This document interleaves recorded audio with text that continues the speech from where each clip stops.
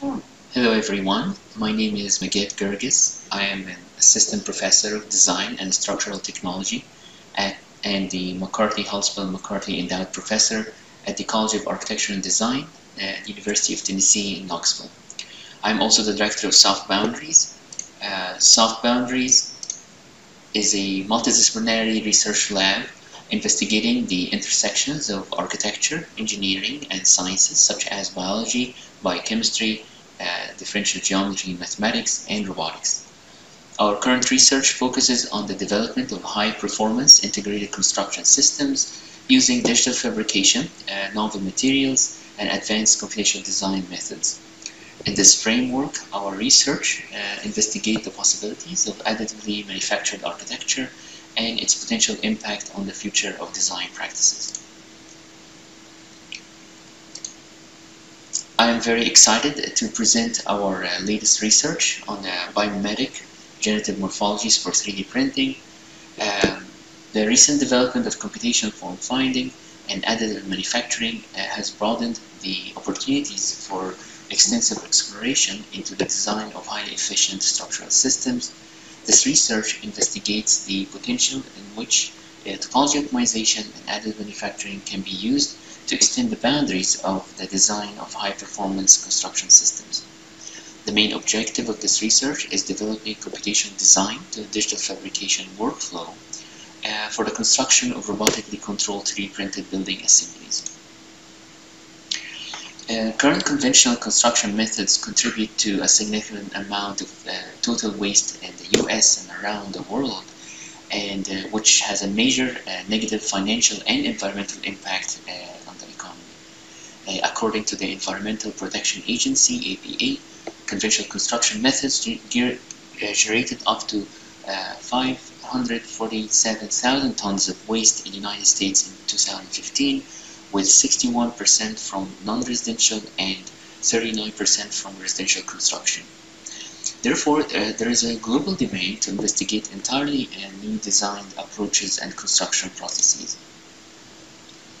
The majority of conventional construction methods are considered subtractive, since they are required removal of material through trimming, milling, and drilling in order to produce a final usable part.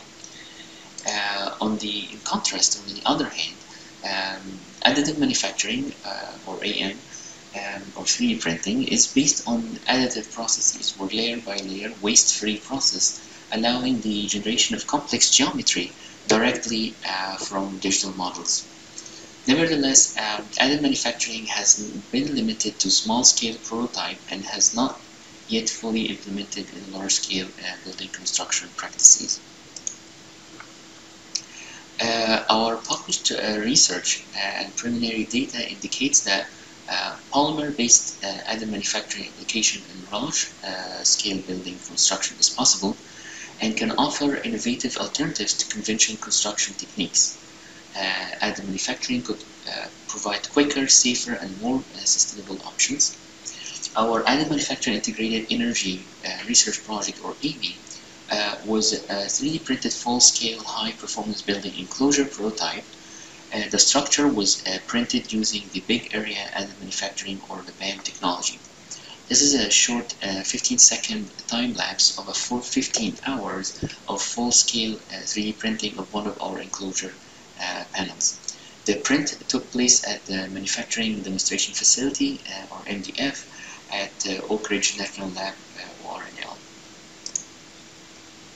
The 3D printed panels were then finished by True Design and assembled in clean home facilities here in Knoxville. This is an image of the assembled 3D printed wall panels with integrated windows, conduits, electrical and plumbing system. The final prototype was designed to be paired with a 3D printed hybrid car, where the car can provide power to the enclosure, and the enclosure can charge the car through photovoltaic panels, flexible photovoltaic panels that was set on the roof. Additive manufacturing, when paired with topology optimization, can open new ways of possibilities of creating high-performance construction systems. Topology optimization is a computational form-finding method for determining the best possible forms based on the optimal material distribution within a discretized design space with a set of boundary conditions. Topology optimization has transformed major engineering industries, including automotive, aerospace, resulting in 20 to 40% weight saving in the parts. On the other hand, traditional construction practices have seen little of the technological revolution that has transformed these fields. These performance goals and criteria follow similar biomimetic principles found in nature for animals, birds, and plants, where optimal strength to weight ratio are used to ensure the efficient use of the resources. On the left is an interior scan of a starling skull whose bone structure is optimized to provide support and strength while minimizing the weight. On the right image is a detailed photograph of the interior of a topologically optimized 3D printed model from our work. In order to implement these solutions for this research, we developed a computational design form finding workflow with the objective of designing a load-bearing structure framing for a house prototype in the U house. The design procedure was broken down in 4 steps, which are described in this diagram.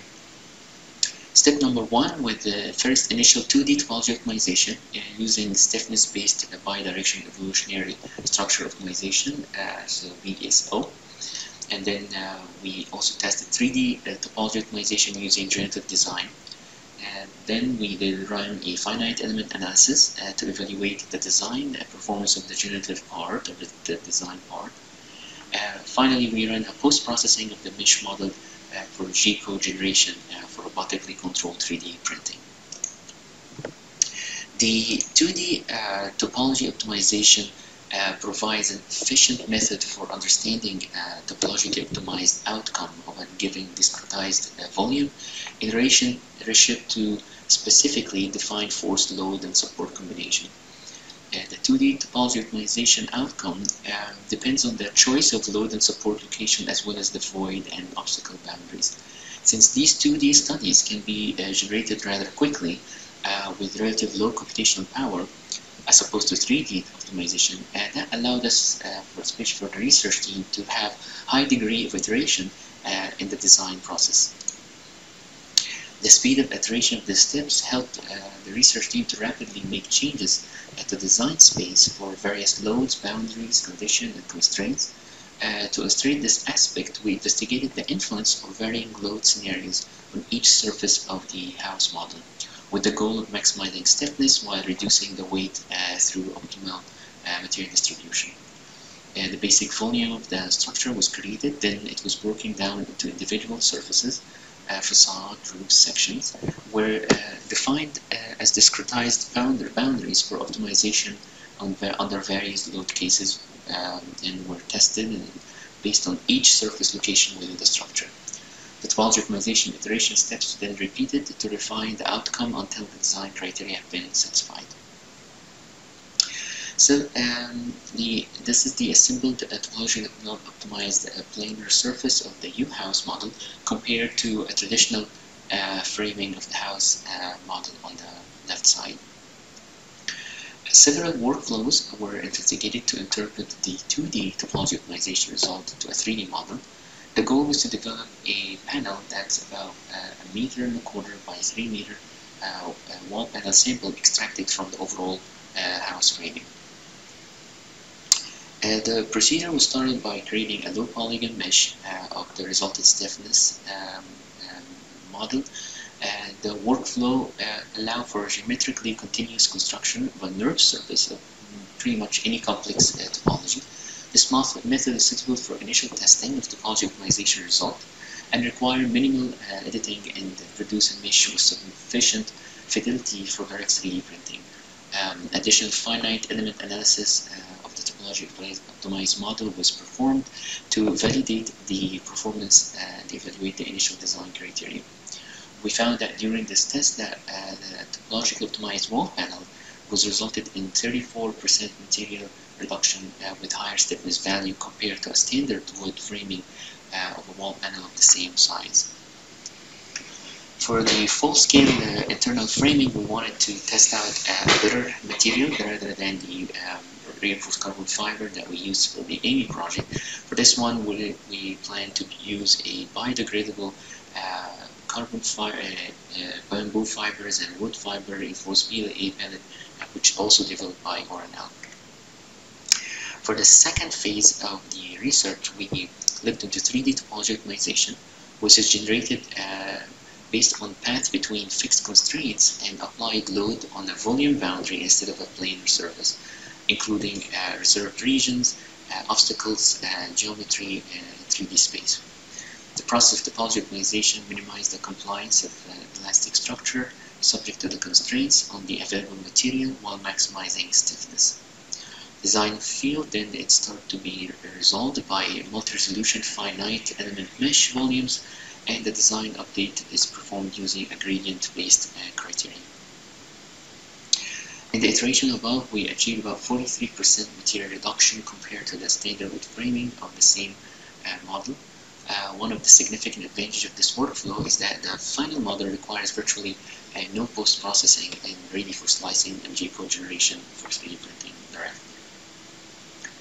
It is remarkable to see that how the optimized model resembles the organic form and the natural bone structure of the starling skull shown earlier.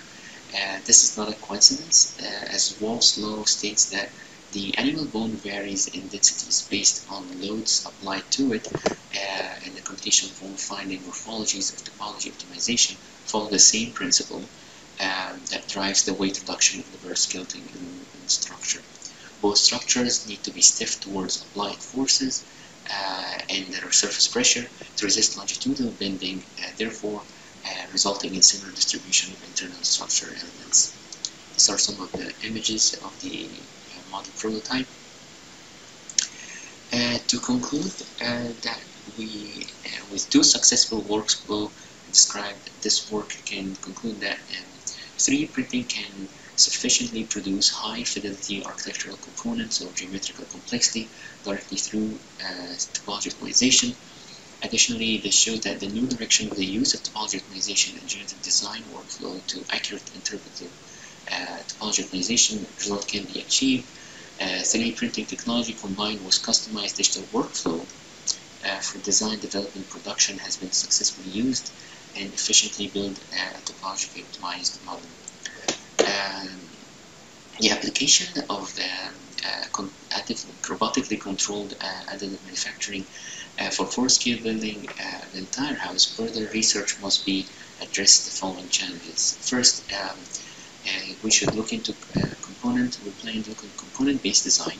So the framing structure would need to be divided and assembled from multiple prefabricated panels, taking into consideration the location of each panel within the defined boundary condition with different load cases.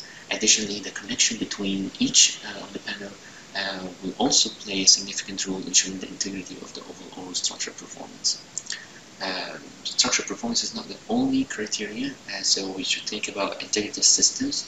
So this work highlights the significant potential of 3D printing to fabricate large-scale parts, but nonetheless, we should harness the full potential of additive manufacturing with other integrative design approaches should be considered to incorporate other systems such as mechanical, electrical, and plumbing within the printed part. We consider this research as the first step toward a novel, fully integrated approach to construction driven by material economy and have the potential to transform the current construction practices. I would like to take a moment to thank graduate research assistant Shane Principe for his work on this project, and the University of Tennessee Office of Research and the College of Architecture and Design for the support for our work. I also would like to thank Autodesk and Autodesk Residency for providing access to Fusion 360 and the cloud computing service for finite element analysis.